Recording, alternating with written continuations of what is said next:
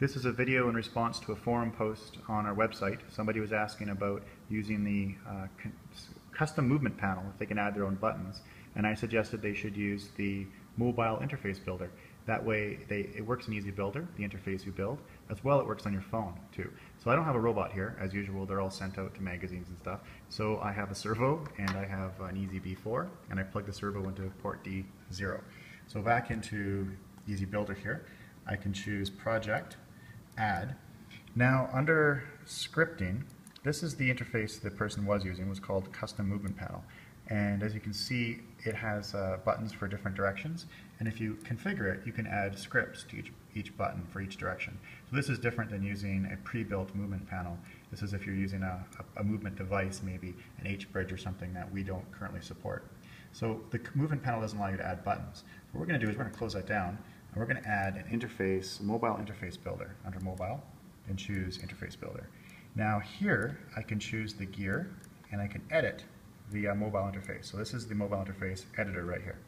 Now I have the ability to, first off, we can change the background templates. So I can choose a variety of different backgrounds.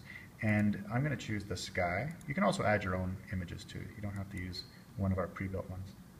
Now I can add different buttons. So for example, the forward buttons and stuff, all they are buttons that already have code assigned to them. So if you look at the button I've just added, there's code here, and the code is the word forward. So we're just going to delete this because we don't want that button. We're going to add a custom button of our own. So if I scroll down, we have the ability to add regular buttons or image buttons. Image buttons, you can use graphics for the button rather than just the plain white button like you see here. So I'm going to give it a name. I'm going to say left, because we're going to move the servo left. And I'm also going to change the color for this button. I'm going to make it this kind of turquoisey color here. And I'm going to click Save. So always push the Save button after you make changes to apply them to the button. Now I'm going to click Edit that script that's associated with the button. So we already know that the servo is on port D0. So I'm going to edit this and say port D0 move to position 10. And we'll save that. Now we're going to add another button, and we're going to make it so it moves to a different position. And we'll change the color. We'll call this one right. And we'll change its color to, let's call this pink color here. We'll click Save. There we go. Now let's look at the code, and let's take a look. And we've got servo D0. We'll move this one to position 170, we'll say. We'll save that. Now make sure you push the Save button. Did I push the Save button on this one? I did not. So you have to remember to push that Save button, otherwise you'll lose it. So let's go back in here, edit, and servo D0, move it to position 10. We'll save it, and now we'll push the Save button. There we go. So now we'll click our Save of our interface. There it is. So when I push these buttons, the servos will move. Okay, so I just created a little example here of how I can move these buttons, make my own interface. Now I can also add other things too. I have, for example, a connection control. It shows me if I'm currently connected to the EasyB. I can also add, like, if you have an EasyB4, you can add the CPU temperature as well as the battery voltage, so you can see what's going on with the EasyB. You also have a slider here, which is nice. So if we're going to be controlling a servo, we can specify our range. So we're going to say our minimal range is 20. And our maximum range is going to be, say, 160. And the value here, as you can see, is track bar value. I'm going to copy that. And we're going to edit the script for this. So we're now going to move the servo D0 according to that variable that's set that holds the position based upon the track position. We'll click Save. And now we'll click Save here. So now when I use this slide dial, I can move the servo. So you can see I'm just moving the servo just by using this little slider here. So now if I want this thing to, this little program here to exist on my phone, then there's a pretty powerful way to do that.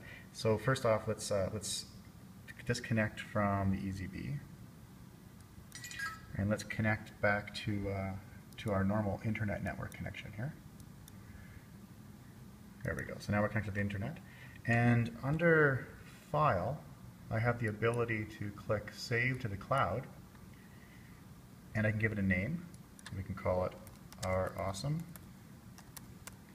And I can specify what EasyB it uses. It uses the EasyB4, give it a little description, whatever it is that you want.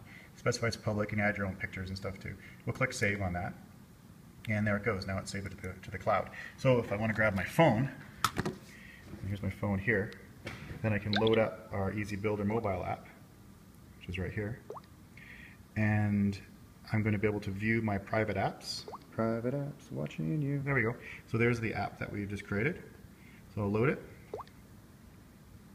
And there it is, as you can see. Now what I can do is I can select that control that we just created, and there it is. So now I can choose my connection, and I can connect to my EasyBee over Wi-Fi.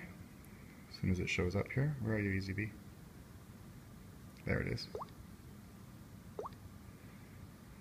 And now I'll connect to it from the software. And we heard it connect, and we'll back out. So there we are. So now we're going to see up here that we're connected, and I have my buttons to move the servo.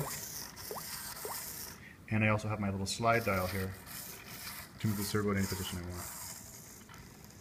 You can see I can fine tune it there. And I can see my battery voltage and etc. So we've just created an app that works both in interface that works both on the mobile and works on EasyBuilder for Windows as well.